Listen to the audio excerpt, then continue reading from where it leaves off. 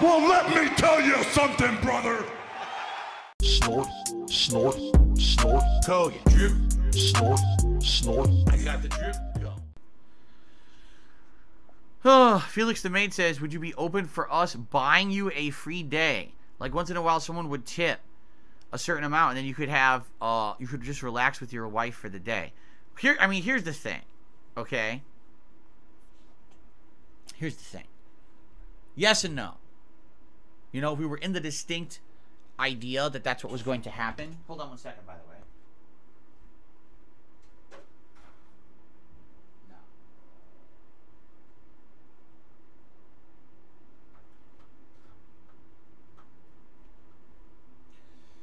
I heard a truck outside. I was like, could that possibly be them? They didn't call me, but no, it's not them. Okay, here's the thing. All right? No matter what, not working puts me behind. You understand? Like, how can I explain this?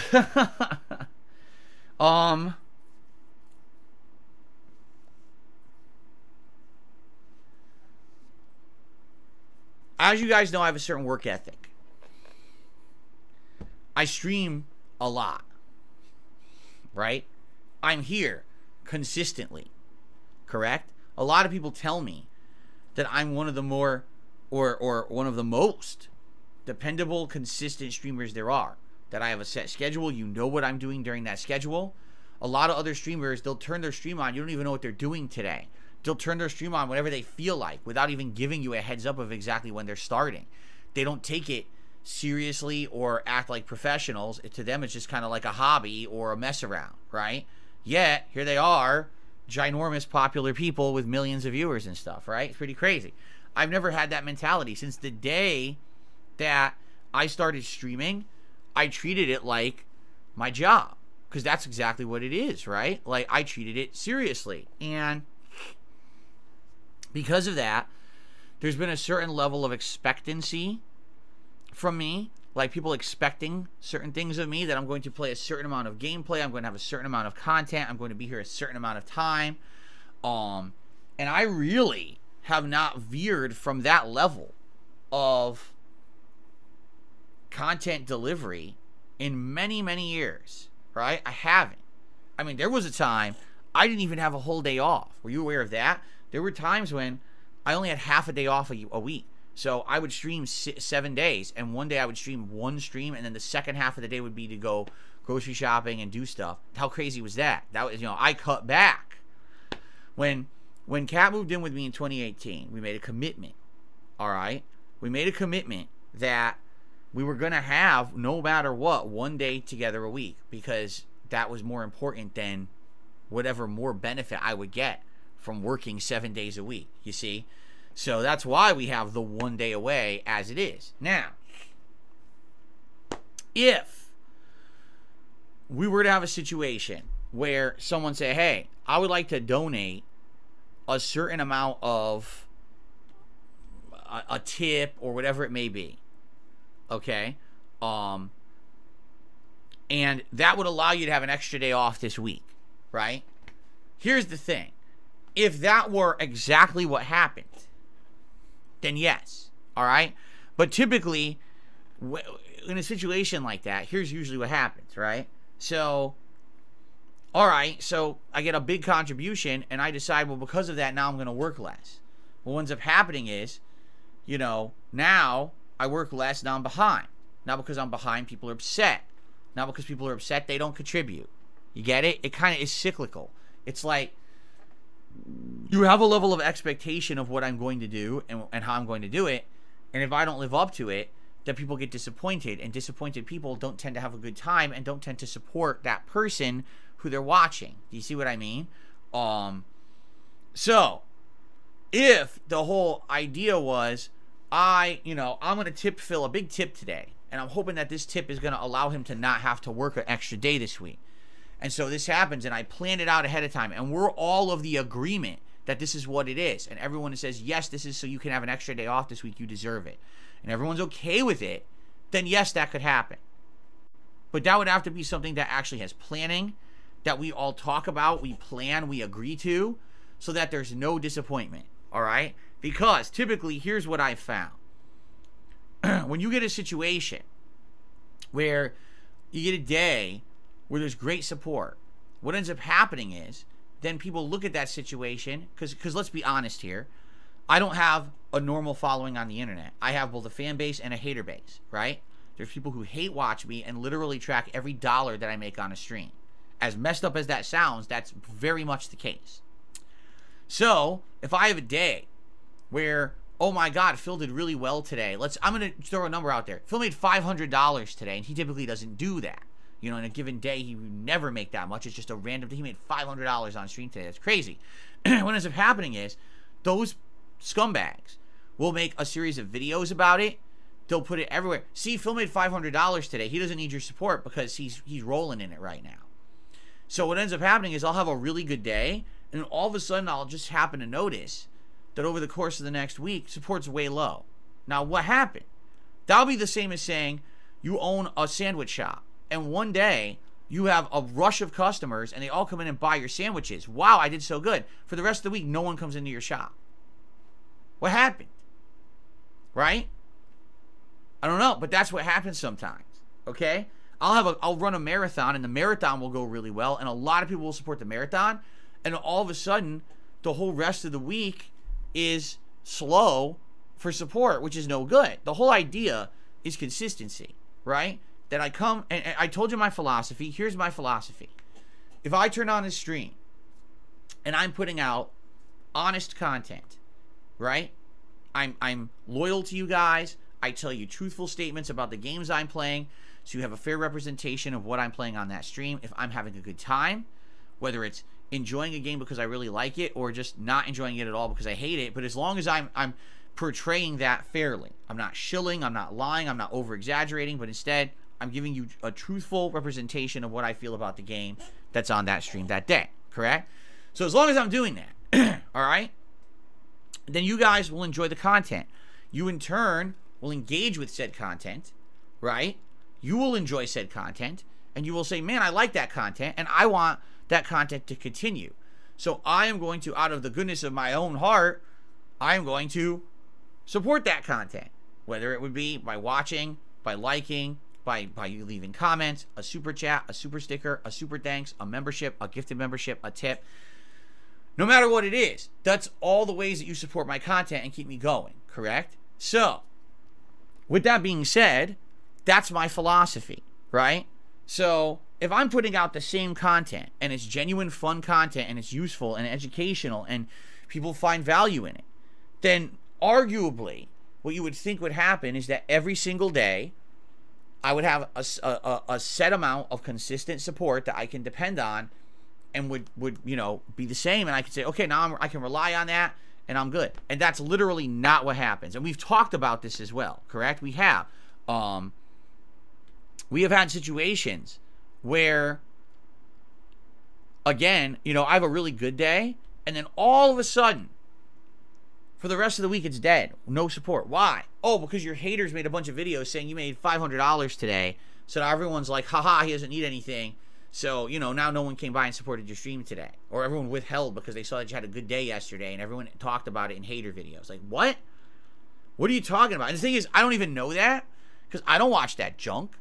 I'm here on my stream putting out my content. That's all I know. I don't watch any other shit around me on the periphery. I only know about it when people come to me and talk to me about it. That's the only time I know. You guys tell me in the chat, or I'll get an email about it. I will never know about their junk unless you guys distinctly tell me what's going on with that junk, okay? So, to me, it sucks because I would love, abso-freaking-lutely, to say, man, if I have a really good day this week, that means I could take a day off, right? But a lot of the times, that's not the case. A lot of the times, I'll have the good day, but then that good day is completely negated by a week after that's slow, so the good day essentially made up for the slowness, and I'm just back to where I normally am. Do you see what I'm saying? I know this is a really long-winded answer, but this is just what I've come to see over time. It's not necessarily always factors that I can control. Me, what can I control? Right here, what's on this stream and the content I put out on the stream. That's it. That's the one factor. I don't control YouTube. I don't control my own internet, as you can see with this Comcast issue. I don't control what people say and do about me. I don't control the hater content around there, the drama that people create artificially on the internet around me that I don't make. I don't have anything to do with any of it. All I can do is control this right here and do my best with what's on my own content stream. You see? And that's my focus. But that's what sucks is that's not all that affects me. Although this is all I can control, this is not all that affects me. There's all this white noise bullshit on the outside of this stream that I can't control my internet. I can't control how YouTube works. I can't control what haters say. I can't.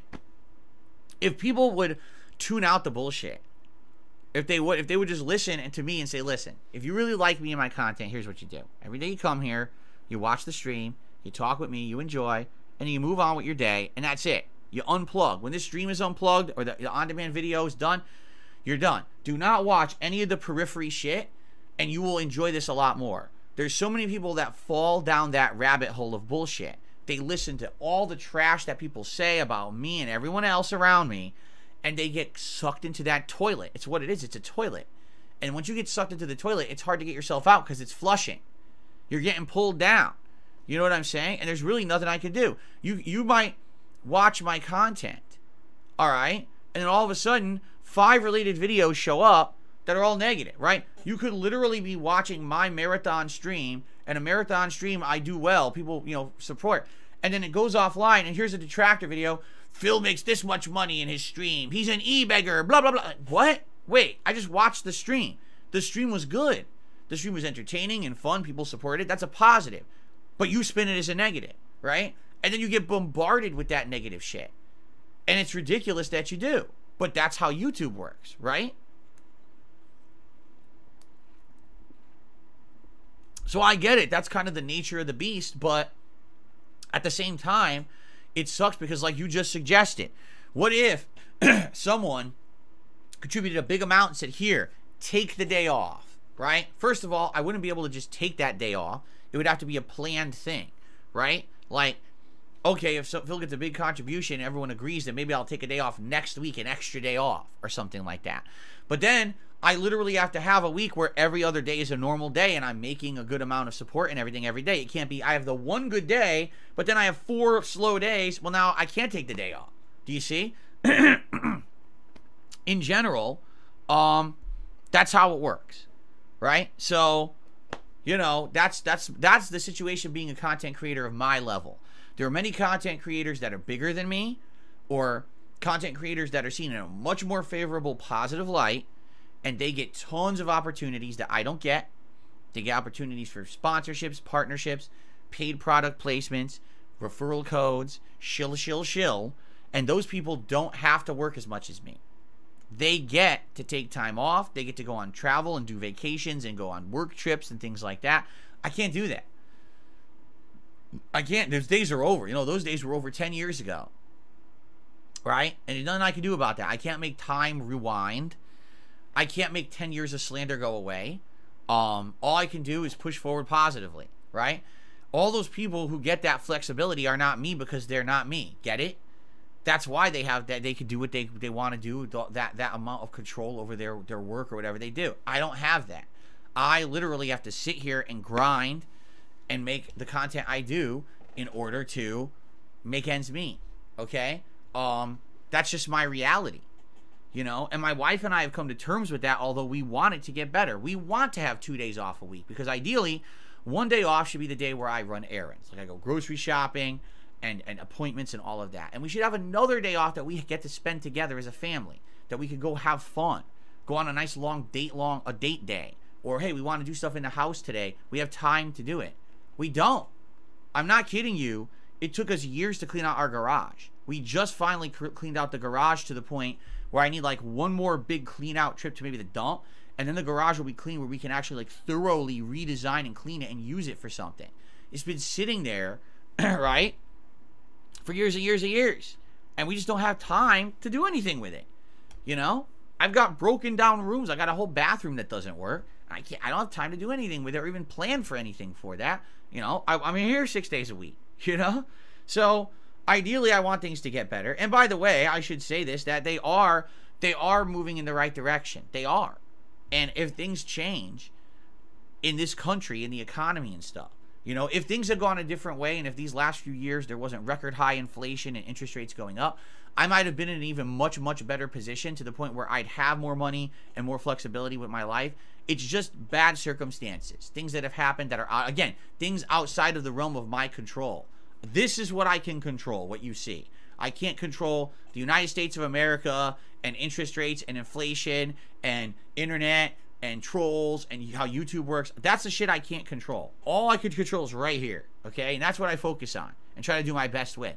So, you know, I absolutely would love to have another day off a week. But even if someone were to step up and say, hey, here's a big contribution, take Friday off, I couldn't guarantee that that would work.